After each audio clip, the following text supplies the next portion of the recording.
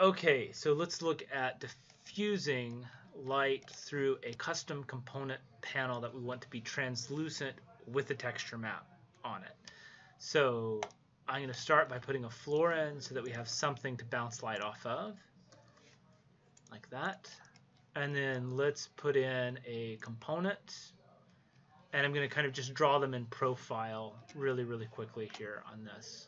So model in place, generic, okie dokie, okay, create, extrusion,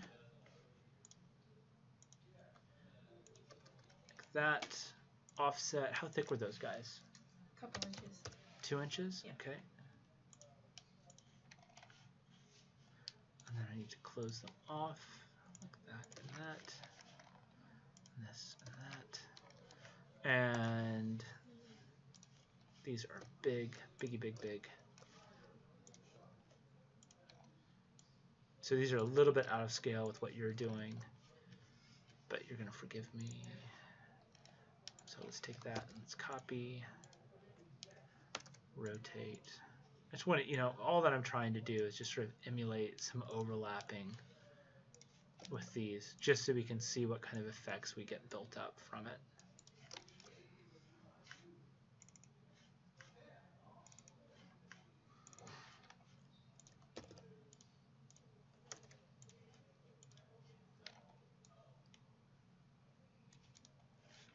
Okay, so I know that this is not what you're doing really, but let's just see what kind of interest we can build up with this. So I'm going to put 3 different materials on here. So let's do this one as our key material. Okay, so let's go here. So I'm going to go create new material. And then in its appearance, I'm going to go over, and we really haven't done this yet in class, but this replace asset. So I'm going to go replace asset, and we're going to go to the appearance library and down to glass. And in glass, we have these additional like clear and amber and all these kind of settings. And I think one of them in here is a frosted glass that's going to get us more of this translucent, glowing kind of quality. So let's do that. So I'm going to double click on that asset, and it's going to bring that in and replace it right over here. And again, it keeps popping in with this crazy greenness, which is really weird. I mean, it's showing up correctly here, but I don't know why it's doing this weird green stuff. But we're going to overwrite that anyway, I suppose, with a texture map, I hope. So on the color, oh, it doesn't give us one. Huh. Let's see if we can do wood as our noise channel.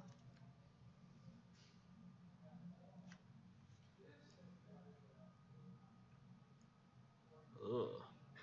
That's terrifying, isn't it? And so we can downplay it a bunch by modifying, getting the wood grains closer in tone to each other. And radial noise, axial noise, grain. There's not really a scale for it. This might be it. 0.5.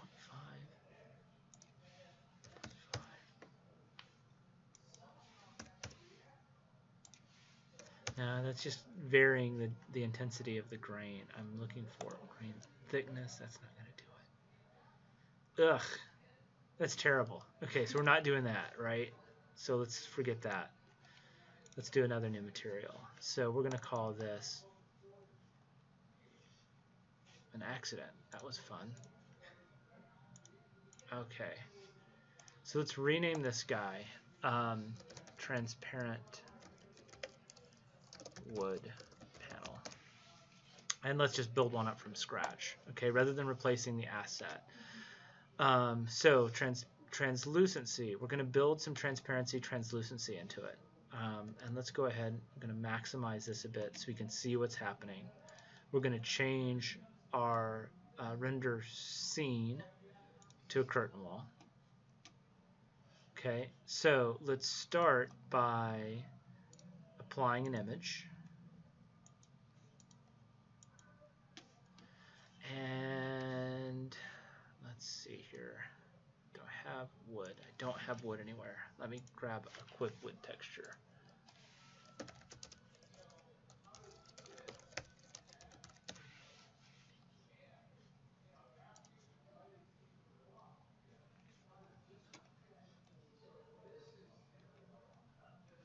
And you know, we shouldn't be quite as worried about tiling on something like this, simply because it's going to be very much in the background.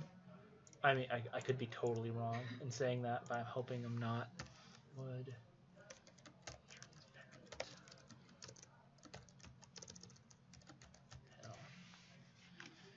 Okay. Wood transparent panel. Open. Okay, so let's edit this. And that's, you know, you can see that chair too. That's kind of doing it already.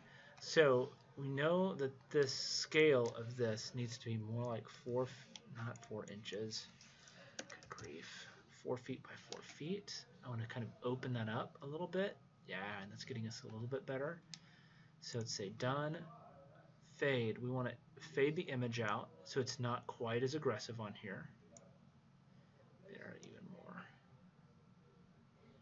Yeah. Okay, getting there. Okay, so let's scroll down. Translucency, let's drop that even more. Let's raise that even more. Went the wrong way, didn't I? Yeah, there we go.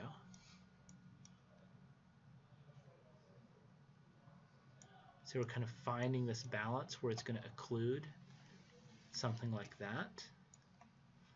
Translucency should sort of, you know, it's going to build up a little bit more of that plastic kind of feel, that panelized kind of feel about it. The refraction, shouldn't worry about it. I think we'll be fine. Self-illumination, bump, tint. I think that's what you want to do, is something like that. You know, and it's really going to be about sort of exploring what the exact right setting is for this. Okay, so that 30 seems to be really interesting right now, where we can see a little bit of the wood grain and a little bit of that. We might want to play with the scale of that eventually. I think it should also probably be a bit glossier, hoping that we see difference in side to side on here, and we really can't. But you know, glass is has sort of a really high gloss value to it. So let's say okay to that, and let's reset this to more of a realistic so we can actually start seeing that as a material on here. So these other guys, what are the materials for that? Just another wood.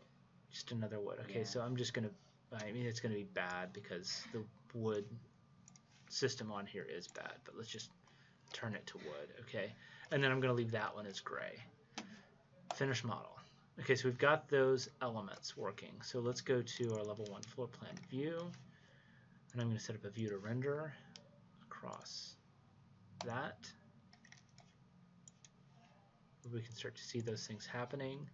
And let's come in and let's put a couple of those studio lights in. Architecture, component, load family, lighting, architectural, internal, studio light. And let's hide one here, and one here, and one here. And in my 3D view, we'll get them sort of more accurately positioned. Let's go to this view right here. I want to make sure I'm getting them in the right spot. Oh, I brought that one really close.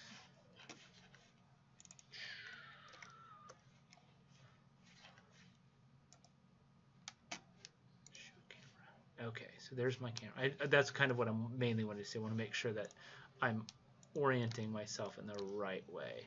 So this one, I want to pull down. Come on.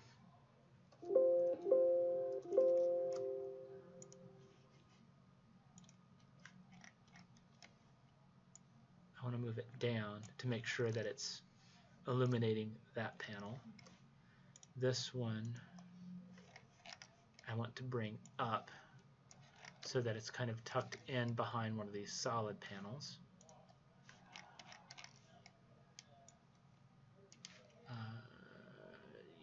Was that moving? Yeah, there we go. So that's up there, and then this last one, I want to do the same thing. Let's make sure that it is also kind of hidden up here, and it needs to move up vertically for me, like that. So then we go to the 3D view. We're going to come into this, render, artificial, medium, render. Let's see what happens. So it should pick up all three of those studio lights. It's way too dark right now, but I can definitely see some stuff happening right there. So when we adjust the brightness contrast, we should be okay.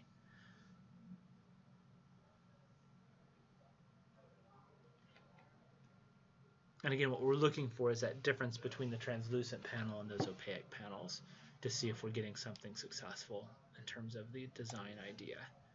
Brighter, apply. Ooh. Yeah.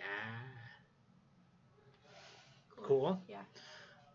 Maybe a little bit darker. Yeah, so I mean you're seeing that cut through, but you're maintaining the integrity of that wood pattern on there.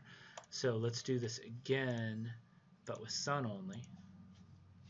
Should go much faster in the rendering. Yeah. Cool. Cool?